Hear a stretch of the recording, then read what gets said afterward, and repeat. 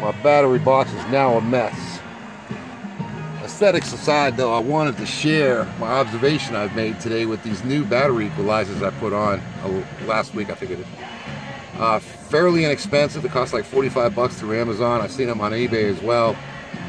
But they seem to be doing a kick-ass job, where in the past I've always had an issue with some batteries not lining up with voltage or with the hydrometer.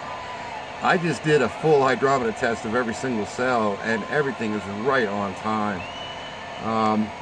Same thing with the voltages, obviously. I've made observations throughout the day. I've tried about 10, 12 voltage tests, and I've noticed the voltage fluctuating.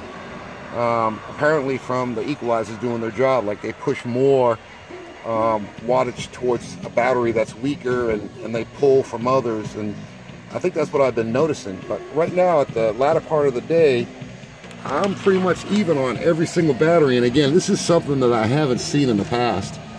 This is the first battery of the series, and we got a 7.2. Second battery of the series,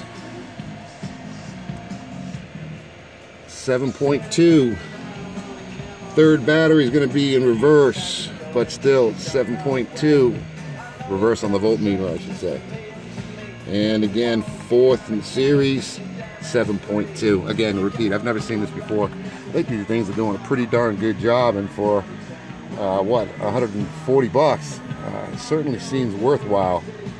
If anybody else has any experience with these things, anything I should look out for, anything I should be concerned about, please leave a note. But my initial concern was that they're only rated to 10 amps, so I didn't know what, a measly 10 amps was going to accomplish with the size of my battery bank. But apparently it's not a concern.